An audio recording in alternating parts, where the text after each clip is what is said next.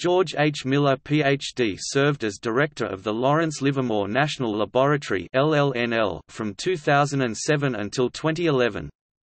Dr. Miller, an employee of the laboratory for 34 years, replaced Michael Anastasio, who left LLNL to head Los Alamos National Laboratory.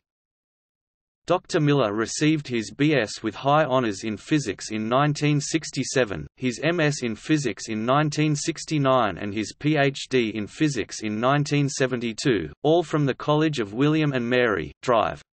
Miller joined the LLNL staff in 1972, as a physicist. In 1985, he became Associate Director for Nuclear Design. He left LLNL in 1989, to serve as the Special Scientific Advisor on Weapons Activities to the U.S. Department of Energy.